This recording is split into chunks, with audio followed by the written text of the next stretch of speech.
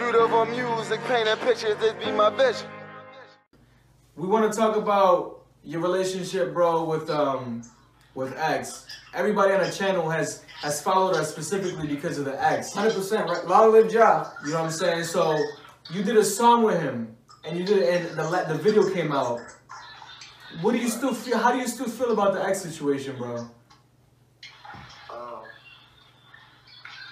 Like what you mean? How do I feel? Like, how has it impacted you musically? Like, has it made you move different? Do you feel like a different energy ever since he's passed away? Yeah, man, that boy was my life. That was my soul. We think he was gonna be the biggest artist of all time if he kept going. Obviously, rest in peace. If he was alive, we think he would have been the biggest artist of all time. Hell yeah.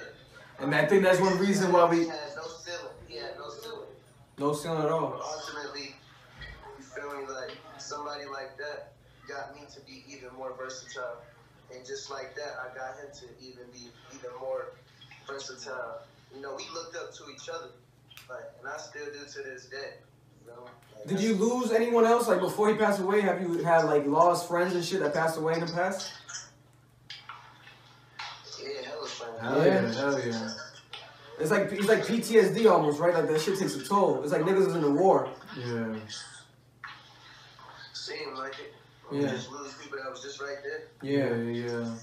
Now, man, we respect you, and I think that's one reason why we adored Lights of Trip so much, because that moment is when we lost X, and then we heard your music, and we like felt like the versatility that X was showing, and when X would get serious, and when X will turn up, and like you were just showing that through Life's a Trip, and I think that's one reason why we gravitated towards it so much. You know what I'm saying? Hell yeah. At that time, it was also around the time that I was around X. Yeah. He was like my best friend. You know, he was flying to LA every day fucking with me. So, yeah, that's really why that project even came about the way it did, bro. Low-key, because I was just around him studying how he was moving. And he was studying me and how I was moving. I used to live with him. How long? I lived with him when we made Fuck Love or whatever. Wow. I had went to Lil Wayne's studio with his artist Hoodie Baby or whatever, and I had asked if I could cut something, and then I pulled up this beat that X ain't even want, and that's how I did Fuck Love. I did the chorus, and then I posted a video on my Instagram. I got it archived, and then when I posted it, X had sent it to me in my DM and was like, "I need this," and I was like, "Bet." And then he put it on this album, but it was the only song with a feature on this album. Yeah. So it's like, damn, this shit crazy. Yeah. After that, we just was close as fuck. Yeah. And we got so close to where nigga was so mad at me about dating Alex. You know what I'm saying? And then ultimately, I was just like, man, I'm gonna deal with that shit on my own as a man. Yeah. That's the way it's gonna be. And we just wasn't seeing eye to eye, and that's why we got mad at each other, low-key. But then we became back cool too. So, Let's go. you know, but that was one of my best friends ever. And music will never be the same without him, but we gon' definitely pull through that shit.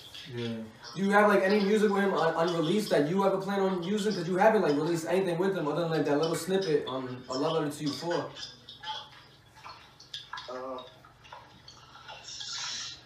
Probably not. Yeah, I feel that.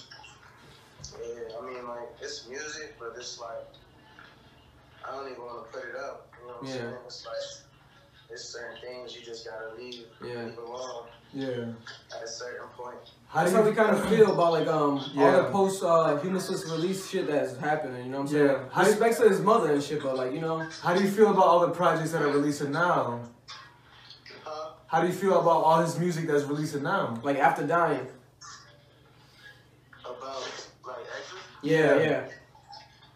I honestly feel like people not liking it is stupid.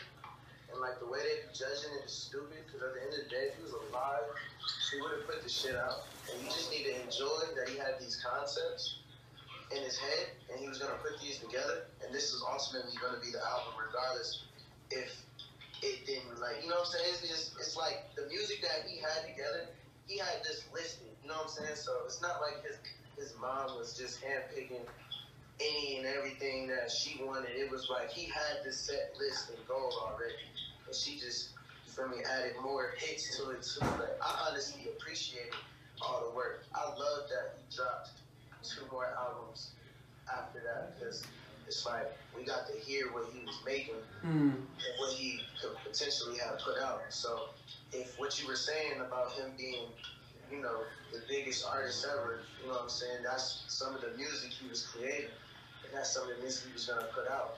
So if people didn't like it, then it's just not making sense back there. It's not going to make sense at all. But that's definitely what he was making. Yeah. I just thought the music was fire. Triumph is my favorite song. Yeah. Yeah. The way I feel about it though is like I feel like a lot of his music, the one that's dropping right now, was music that he could look at and be like, let me tweak a couple things, let me add a couple things, let me take out a couple things. But I'm here to do that. So yeah, exactly. I got what y'all got, and people gotta understand that y'all, it could have been a mystery forever. Yeah. I feel you. I would have liked that. I would have liked to hear what was being worked on. I'm honestly a person that I'm a big fan of Kurt Cobain. So when they put out an album of all the music that was on Kurt Cobain's computer after he got killed or whatever he did or whatever happened to him, you know what I'm saying? I actually listened to those things, and a lot of those melodies helped me with my rock album. Yeah. Because I loved it, you know what I'm saying? It didn't even have to have words. He's playing the guitar, making humming noises and shit. It's just giving me a melody in my head that I want to use. So, you know, it's just like, to hear that shit from an artist standpoint, it's like low-key like studying it and listening to a person's craft and really seeing their abilities and shit, and what they can do with their voice. Yeah. Mastermind. All that shit count. Yeah, absolutely.